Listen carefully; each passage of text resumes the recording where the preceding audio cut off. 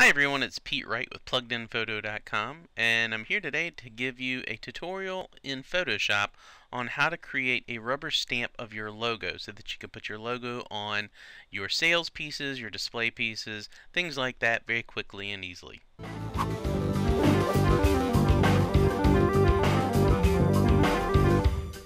Alright, so what we're going to do with this particular lesson is go through and show you how to create a brush preset that you can use as a rubber stamp to put your logo on your images or marketing pieces. So what I've got right here is our logo typed out on two layers. So the background layer is just plain white, and then on top is the actual black PW Photography written out. So what we do here, and let me preface this by saying we have multiple logos. We have one that's a PW Seniors one that has all kinds of decorative stuff on it that has its own brush. Then we have the more simple ones like this that we use for our standard portraiture, weddings, bridal portraits, just anything that we would do a wall portrait of, or just for marketing and print pieces for our standard photography that's not high school senior. That's just a little bit simpler. And one of the main things we do when we do a portrait piece that's a client piece for a wall portrait, we only put the PW on it. We don't put the photography underneath, just the PW in one of the corners. And then for print pieces, marketing, things like that, we would put PW Photography. And then for a store display piece or a doctor's office or somewhere like that where we've got a display for people to potentially find us for client work, we would actually have the PW and then pwphotography.com underneath, so that not only when they see our work would they know who made it, but they'd also know how to find us and contact us. So one of the things you can't tell, obviously, when you're looking at the screen is that the PW here is in a 72 font size, and then underneath the photography is a size 12.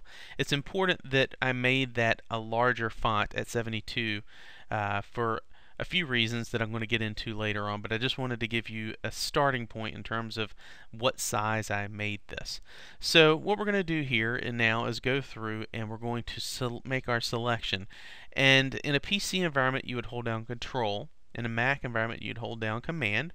And then what you're going to do is go to the layer, the active layer with your logo. In my case it's layer 1, and you're going to click in the box right here. And what that does is selects the entire layer, and you'll see the racing ants, which means it's basically got a selection around that part of the image. And that's important. That works for pretty much anything. If you're trying to make a selection of an entire portion of a layer, then you can do that. It's a good tip to use as you work in Photoshop on anything. So now that that's done, we're going to go up to Edit. We're going to go down to Define Brush Preset. And that's going to bring up this dialog box. And the first thing we're going to do is go through and name it. We're going to call it PW Logo. Now, what you'll see to the left of that is a box that has a representation of that rubber stamp brush that we've created. And you'll notice it's kind of squished compared to the screen here, where it's a little bit more spread out. The reason being is it has to make a square representation of every single brush. It doesn't mean the brush is going to look like that. It's just giving you a square representation so that in the box up top where your palette is that shows you all of the brushes, when you go up to select, you can see a basic representation of it. But when you use it, it will look normal just the way you created it. The other thing you'll see is right here is the number 513. The 513 represents the size, how large or small the brush is. So it can be anywhere from 0 to 2500, 2500 being the largest. For something like this, anywhere between 500 and 1000 is fine.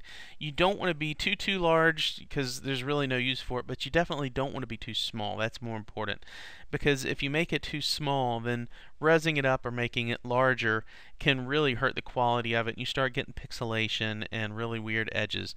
But if you make it large and you size it down, it's much easier. It doesn't hurt the quality of it, and you've got more information to work with. So we're going to click OK, and then we're going to go over to our brush, and you'll see it's already been created. As soon as I hit Create Brush Preset and I hit Create, right there it drops down and it becomes the very last one. The most recent one that you create becomes the last brush on your palette.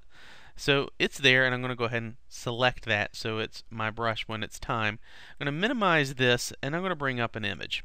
So this is a bridal portrait, and we're going to show you how to actually apply this. Now, One of the things that we always do in our studio is we create a new layer, which in the PC world would be Control-Shift-N, in the Mac world would be Command-Shift-N, or you can go up to Layer, New, Layer, and up here you'll see the keyboard shortcut. So we'll go ahead and do that for the sake of getting it up. There we go, and it's now active. You'll see the new layer has been created. Now, once the new layer is there, the biggest benefit is I can click anywhere. But before we do that, at this point, you'll see the top color here is black. If I click on that, I can make my rubber stamp any color I want. So if I want to go in and select a color with a color picker from the image, I can, or if I want to just create a color randomly, I can. I'm going to stick with black, so I'm going to hit cancel because black is the top color. And I'm going to go ahead and click I'm going to click the button to stamp it. Just one time really quick and it's there. Now the biggest benefit to me of putting it on an additional layer is now that I can click the move key and I can put it anywhere I want and it's not affecting that background layer. Now, another thing to keep in mind when you're doing the brush is size-wise, you can go up here and grab your slider and make it as large or as small. You can go up to 2500 like I said, or small very quickly and easily by doing that. Or you can go right above your enter key on the keyboard. You'll see two brackets, and the left bracket makes it smaller. The right bracket key makes it larger. In this case, we've already stamped it at 513, which was the original size, and it's done. But that's just a quick little tip to show you how you can make things larger and smaller. Like I said before, typically we would put this in the bottom right-hand corner. In this case, it's a little bit brighter over here, so it works better in the left-hand corner. Another tip for placement with this is typically we usually go about a ½ inch away from the side and a ½ inch away from the bottom, and usually what I'll do is go through with the ruler real quick and draw it out just so I can be sure. And the reason for doing that, that's about right there. The reason for doing that is when they go through to frame it, you want to allow a ½ inch for the frame to cover and give another ½ inch of space between the frame and the edge of the photo. Another thing, for the size of the font, we usually go about a ½ inch in height. And in this case, it's a little bit larger just because we put it up there at that size. And I can now grab the Edit Free Transform to make it smaller. Edit Free Transform. And I'm going to lock and drag that down to where the PW itself is roughly a ½ inch in size. The reason for that is we just don't want it to be too gaudy and overpower the image. If it was a display piece for a store or doctor's office, I would make the PW an inch because I'm not worried about it looking gaudy. I'm worried about people being able to see and find us once they see our work and they like it. In this case, we've got it placed there. It's about the size we want it.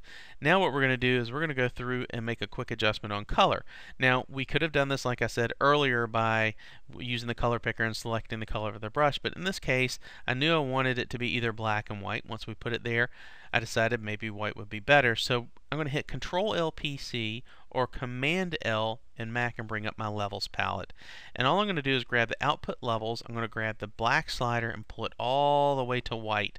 And what that's doing is taking the dark information and making it white. You could do the exact reverse if it was white and drag the white all the way to the black, and it will take something that's white and make it black. So we're going to click OK, and now what I'm going to do is go over to my layer style palette, which is the FX down here, and click on Drop Shadow. I'm going to turn off Use Global Light because I like the 120-degree angle. I like the shadow being cast down. And I'm going to move this out probably about 12. And I'm going to make my size about 15 or 16, and you do this to taste. You'll kind of figure out where you like it, and sometimes it's a little different based on how big you're making the actual font. And then I'm going to click OK, and what that did was just make it stand out just a little bit more so that it's not flat. And I'll kind of go backwards and show you. There it is in black, there it is switched to white, and there it is with drop shadow. We'll zoom in real quick for you to see the difference. Black, white, drop shadow. Just gives it a little bit classier look. Let me turn off the guides real quick, and that's basically what you're looking at in terms of a signature piece. One thing you might want to do to kind of test the size that you like is print one of these on an 8 by 10, print one on 11 by 14, 16 by 20 if you can, just for test pieces, just so you can find sizes that you're comfortable with, and make note of the size that you do when you make your test pieces. For us, anything that's larger than an 8 by 10 gets a PW stamped on it, just because we feel like if it's going to be displayed on a wall somewhere, it needs to have our signature on it. So that is how you create a brush set, and I hope you enjoy using it and sign all of your work. Thanks.